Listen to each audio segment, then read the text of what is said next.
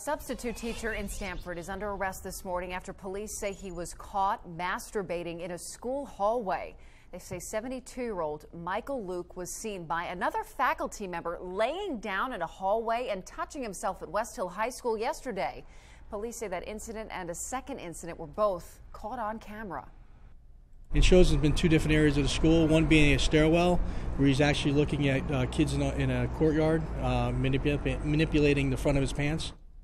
The principal said she talked with the students and notified staff and parents. Stamford police tell us Luecke, who's subbed at the schools in the past, has never been arrested before.